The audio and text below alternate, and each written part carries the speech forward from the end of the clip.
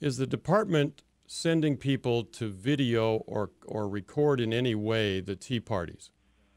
I can't speak to sort of things that are law enforcement sensitive, so I can't speak to any current law enforcement operations. Does the department consider the organizers of tea parties right-wing extremists? I couldn't answer that. Does the department consider people who are opposed to illegal immigration, as this footnote seems to say, right-wing extremists? No. Okay. All right. Well, is this report going to be withdrawn and redone?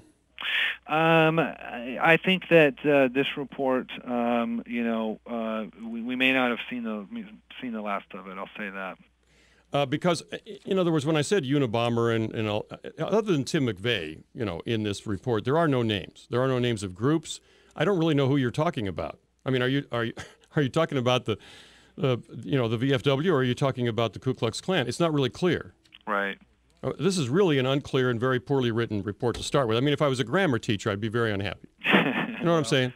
Yeah, and I share some of your frustration with this document. So is it going to be withdrawn or not, or do you know? I don't think that we're saying that at this point.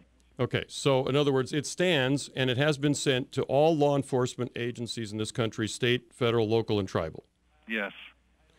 Sean Smith, I appreciate your being with us. You bet, Roger. Thanks for your time. Having me. I appreciate it. Sean Smith, Assistant Secretary of DHS for Public Affairs.